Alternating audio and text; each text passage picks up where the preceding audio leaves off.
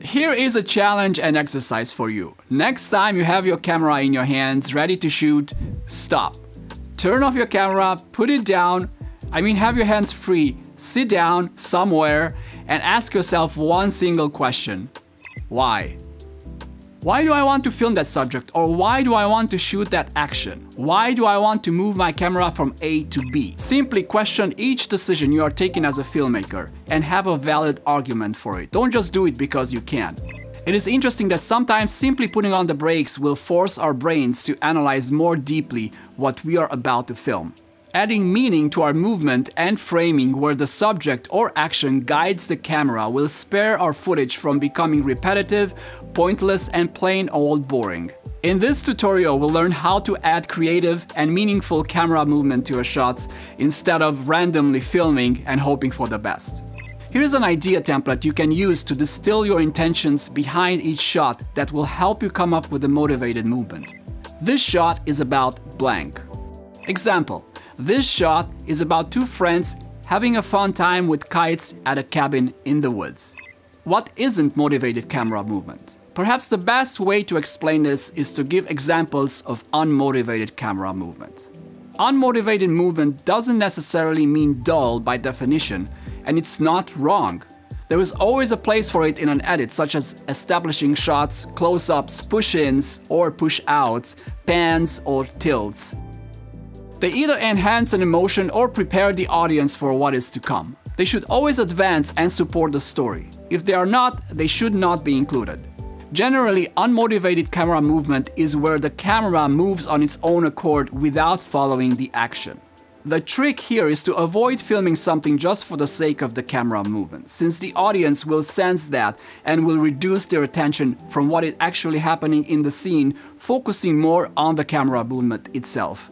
Unless, of course, you are trying to attract attention to the camera movement. Unmotivated camera movement is not at all wrong. It can heighten emotion, focus the viewer's attention in a logical way, and sustain the story. Many directors use this very effectively in their movies. Motivated camera movement, on the other way, is simply moving the camera for a certain reason, as a reaction to the action happening in the frame. The subject or action leads, defines, and guides the camera motion from the beginning to the end of a shot in a seamless and natural way.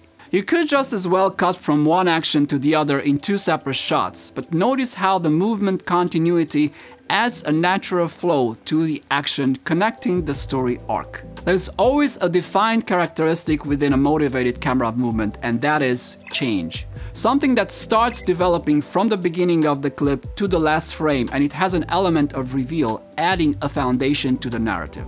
Let's look at a few motivated camera examples. Object leading. Here the subject or action will lead the camera movement from point A to point B. This can be done in a variety of ways like tracking, following, leading, and so on.